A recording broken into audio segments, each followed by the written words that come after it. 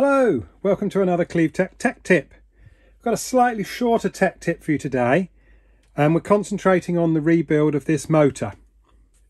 This was the motor that we removed from the Slot Stox car that I'm rebuilding and putting back into action, and hopefully it'll become a race-winning car in the owner's hands. But in this week's tech tip, we're going to focus on the missing part, or one of the missing parts from this motor, and that is the armature.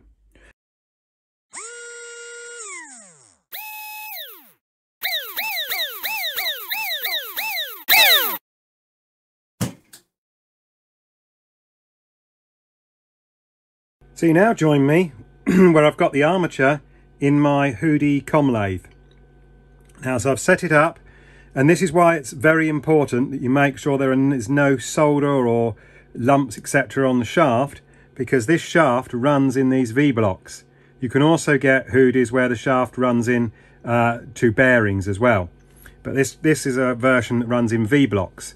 So if the shaft is rotating like this in V-blocks and it has a lump on it, then the armature is going to move around, and then that's obviously going to cause your com to become out of true. So you need to make sure your armature shaft is nice and clean and free from all solder etc. when you put it into your Hudy. So I've tightened that down onto there. I've got a ball bearing here that runs on the shaft at this end. Excuse my voice there, I just needed to clear my throat. But I'm now going to true the commutator and then see how large it is and whether or not there is actually any copper left once I've trued it up.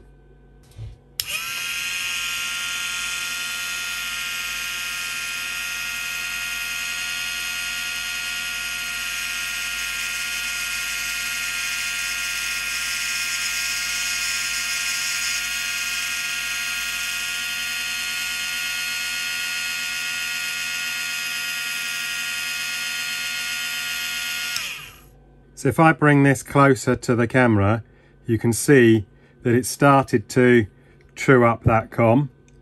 And turn it round there and you can see it started to take a little bit off, or a little bit more off of that segment than the others.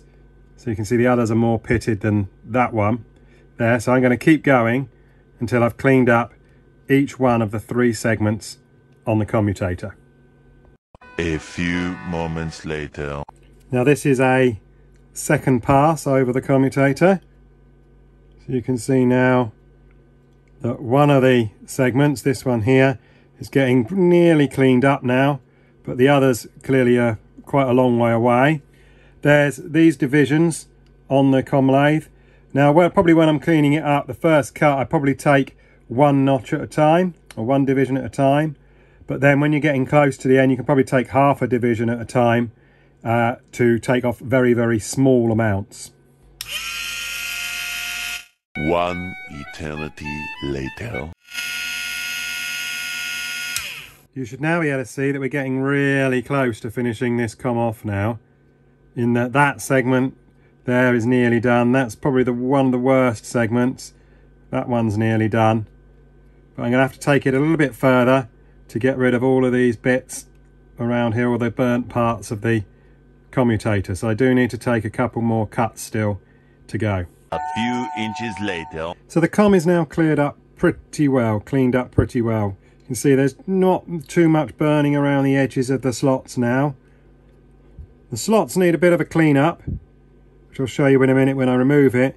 But I've got rid of all the burning around the com, and the com is now going to run nice and true.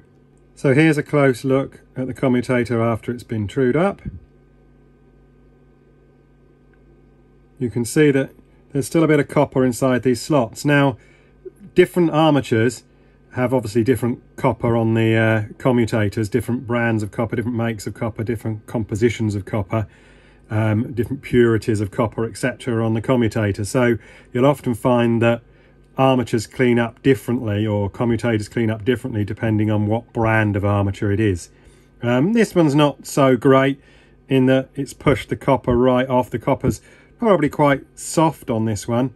So to clean the slots up, I'm going to take my knife, and I'm very, very carefully just going to run my knife down the grooves in the commutator and just clean up any of the copper that might have found itself down inside the groove. You've got to be very careful with this in that you don't score the commutator itself. Just clean up the copper that's got down inside the groove. Like that. Turn it round and I'll do the next one.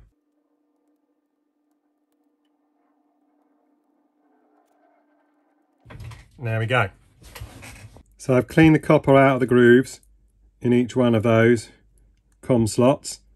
There's a tiny bit there I can see now that I'm looking at it really close, so I'll give that another little bit of a clean. You can see that the edges of the com slots are now not great. You can see that where I've cleaned the copper up, there's a little bit of a rough edge. So I'm going to show you a little trick in order to fix that. Now the little trick to fix that is to take an old ballpoint pen, one that's run out, and then you can very carefully run the ballpoint pen along the com slots like that, and it just cleans off the edges of the com slot, and the ball of the pen just radiuses them off ever so fractionally and takes off any burrs that were on the edge of the com slot. But again, you have to be careful you don't run over the com itself, because you don't want to put an indent actually in the com itself. Like that. Then you can see when it's done, you can see the edges are not that rough anymore. And they're nice and radiused on the edges. Not by too much, obviously, because you don't want to widen the com slots. But you end up with a much better finish, as you can see there, on the edges of your com slots.